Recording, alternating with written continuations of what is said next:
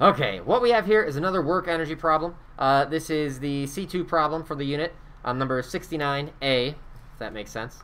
What we have, if you've ever seen a aircraft carrier for the Navy, they actually have slingshots on board that help the jets take off.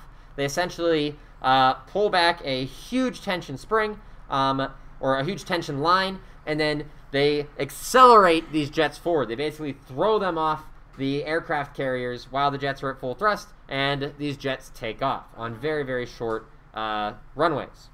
So that's actually how they do it. So it's more like a catapult launcher, just less arm throwing and more, boom, slingshot forward. So it accelerates a jet from 0, from rest, to 72 meters per second. The work done by the catapult during the launch is 7.6 times 10 to the 7th. This is formatting weird, but it should say times 10 to the 7th joules. We just want to know, what is the mass of the jet? So if we know how much work is done, and we know the change in speed, we're just looking for a mass. And with our work energy formula, this is straightforward.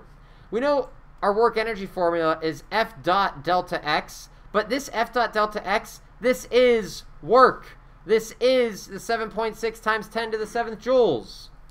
And we know that this has to equal the 1/2 m Vf squared minus Vi squared.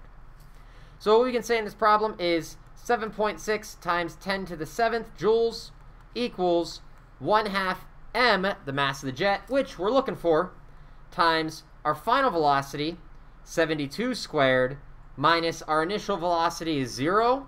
So we don't even have to put anything there. We can just close out that parenthesis. And at this point, our problem is pretty much over. We just need to solve for m. We can multiply 2 on each side to get rid of the 1/2. So we've got 2 times 7.6 times 10 to the 7th. And then now we need to divide by the 72 squared. And remember, we're dividing by 72 squared. You can either square the 72 first, get a giant number, and then divide by it. Or when we divide, we'd write 72 squared. And we want to be very careful when we enter that into our calculator that we're not accidentally squaring something else. We're not squaring the entire thing on accident. You don't want to do that. Those are all little math mistakes people make.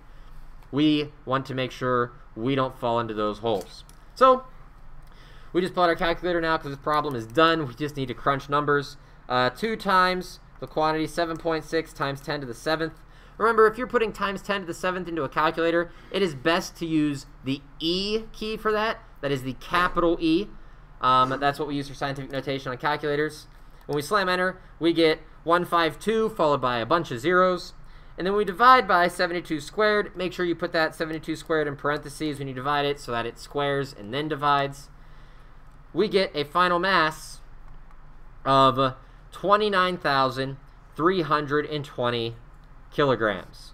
So a very massive jet, but that just shows you how powerful our aircraft carriers are and just how much work they're actually doing pushing these jets forward, and you don't want to get in the way of them. They will slice you in half. So be very, very careful if you're ever in our armed forces and you're launching planes off an aircraft carrier. But with that problem was another work energy problem. It's important for us to remember that our traditional F dot X is just work, and because we had that work in this problem was very straightforward for us to solve. And with that, this problem is finished. Until next time, adios, and take it easy.